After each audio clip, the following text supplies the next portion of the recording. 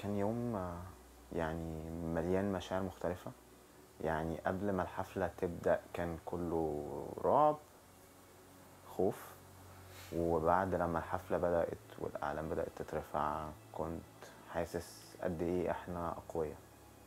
يعني كان في قوة، كان في power، كان في empowerment, and you made history of course. Yeah, so that was like a lot of feelings. Yeah, but it was amazing. Like that's why I was smiling, because I didn't expect that. Like for my whole life I've never expected, and it happened. And for a moment I found myself the one who, like, one of the people who did that, who made it.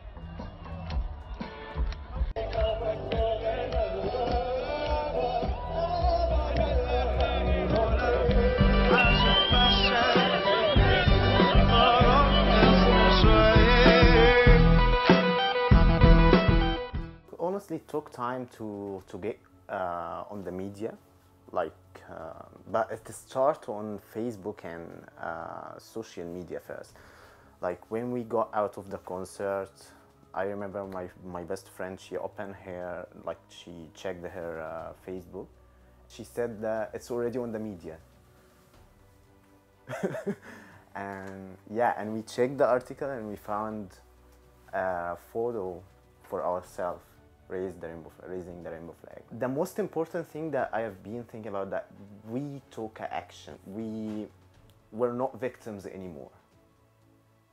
Before the concert, we were just victims.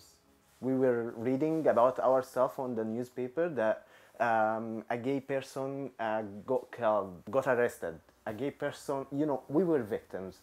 And then the whole society, the whole community were speaking about that. The gay people raised the rainbow flag in a concert in the middle of Cairo. Everything changed. My persona changed.